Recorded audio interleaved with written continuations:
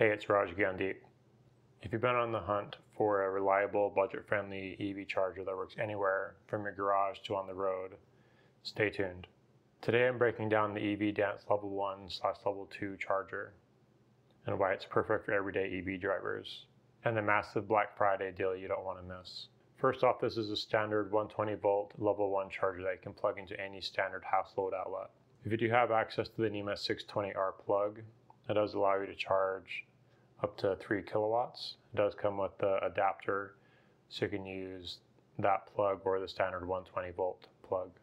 It comes with a generous 25-foot cable, IP66 dust and waterproof rating, and it's built to meet the UL 2594 standards while holding an ETL certification for safety. In short, safe, rugged, and ready for any weather. The charger does support a smart app that lets you schedule charging, monitor real-time status, and manage energy usage right from your phone. Bottom line, when you order, you have the choice to pick either the app-enabled model or the current non-app version. This is the version I'm reviewing today. I'll put a link in the description. You can choose which one fits your needs. Certified for safety. Safety is non-negotiable. This charger is ETL certified and complies with the UL 2594, meaning it's been rigorously tested for electrical safety, fire resistance, and a reliable operation.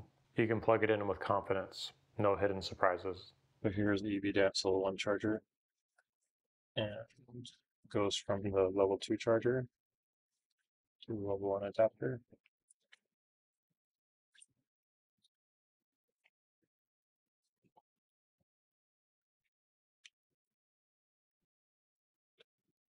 Plugged in, you can see blue, it's ready to charge. So you can see really how handy a 25-foot cable is. I can back in, which I prefer to do when I charge. I can reach all the way to the front of this Nissan Leaf, and I still have plenty more space. So pretty awesome. I usually like to kind of tuck this by the car so it's not a tripping hazard. So that's usually how I like to charge. Pretty awesome to have that length. If it was like a 20 foot, I wouldn't be able to reach the front like this. I would need an extension, which you can certainly do on these units, but it's nice when you don't have to.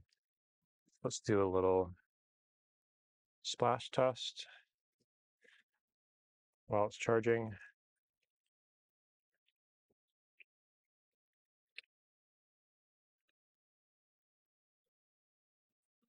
So you can see no issues with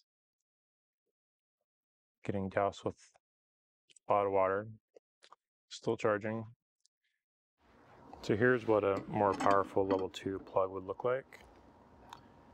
This would handle up to sometimes 9 kilowatts. On average, I'd say around 6 or 7. When I've charged here, I can get up to about 5 or 6. So that's what the outlet looks like, and this is the plug. So let's plug that in. Very heavy duty, and this is nice because it closes, keeps the rain out of it. And that's another way you can Level 2 charge. You can definitely install these in your home as well, but be very cautious. Don't use like a standard like dryer plug like this. Those aren't designed for long uses of high output, so you want to specifically an EV charge one. You can kind of see this one has this little symbol for EV, so definitely do your homework, get one that can handle the load reliably. So this is what a Level 2 looks like for charging. So here's an example of a public Level 2 charger. So here you can see I'm currently charging my car. This one's not charging because this one's docked and not in use right now. So you can see here Level 2, 32 amps. This is the kind of voltage range, 208 to 240 volts. Level 2 is generally a 240 volt range, 200 to 240. And these are nice to use when you see these in the public. If they're just like this, you can kind of assume it's free because there's no technology behind it to charge you. The more public ones, say like Charge Point, they do have the ability to charge you.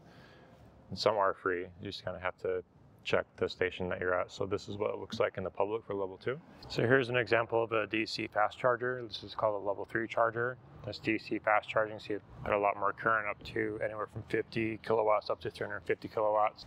And traditionally you'll see the CHAdeMO here. This will probably eventually get phased out for the NACS or Tesla connectors. This one will probably stay on forever. This is CCS. So these are the DC fast charging ports there, or connections. So you can see the cables a lot more heavy duty because there's a lot more power that goes through this to try to keep this cool. So this is what a level 3 looks like. So let's go over the 3 levels of charging your EV. There's level 1, level 2, and level 3. Level 1 is what you find in your home outlets, 1 to 120 volts. This is something you would use to, say, charge your EV overnight or during the day while you're working. It's slow, but convenient and safe. Level 2 charging can be up to 240 volts, usually around 208 volts to 240 volts. This can get up to about 9 kilowatts depending on what your EV supports. So this is the dedicated home charger for faster top-offs.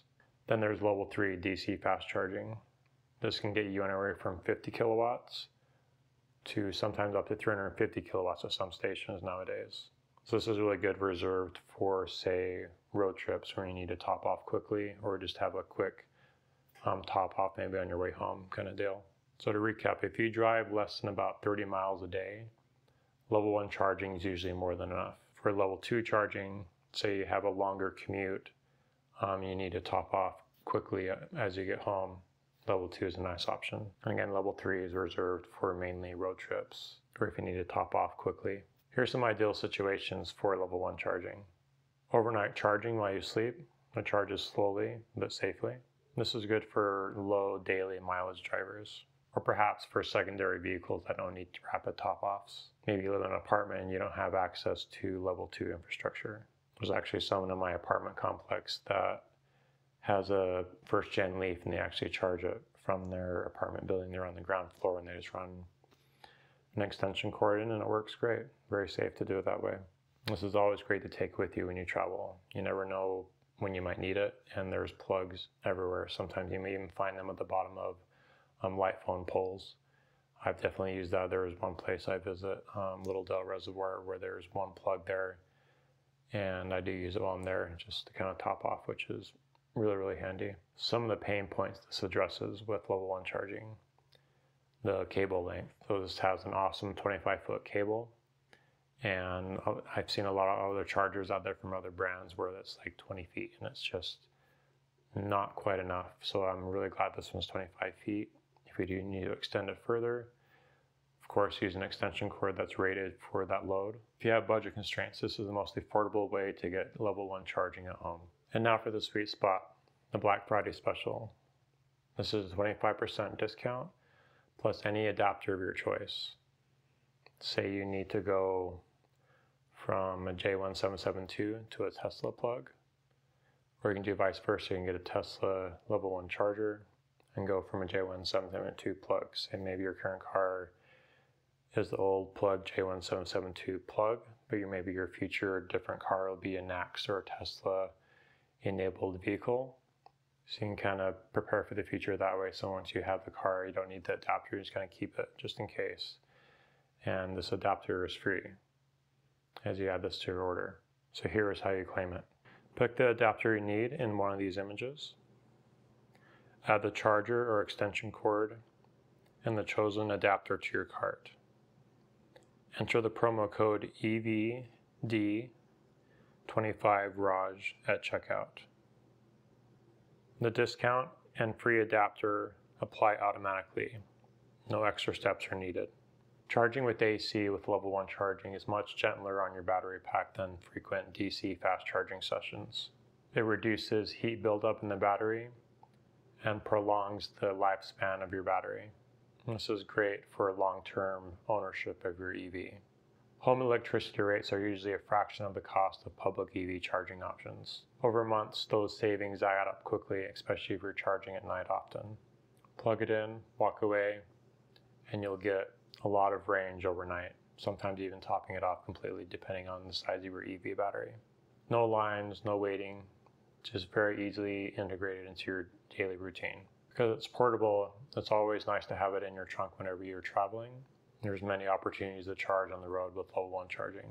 You could even pair it with some of those portable power stations that you see to actually charge your EV from those stations in emergency. I've actually done a video on that, and I'll link to that below as well. The 25-foot cable gives you the freedom to park anywhere you'd like.